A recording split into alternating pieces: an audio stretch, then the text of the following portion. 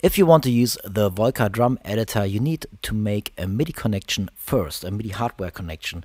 So you might have an external sound card already which has a MIDI out port, a 5-pin MIDI out port, and then you will need a 5-pin MIDI cable. Plug one side into the MIDI out in your external sound card, and then the other side into the MIDI in on your Volca Drum. There you go.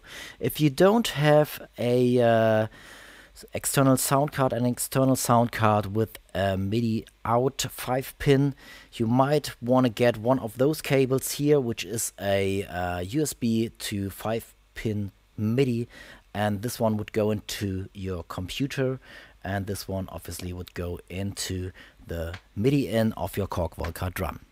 So the next thing would be to make sure that this MIDI port you're using is activated in Ableton Live. So you go into your preferences under link MIDI, and I'm using my Scarlett 8i6 here, so I need to make sure that the output on the track is turned to on.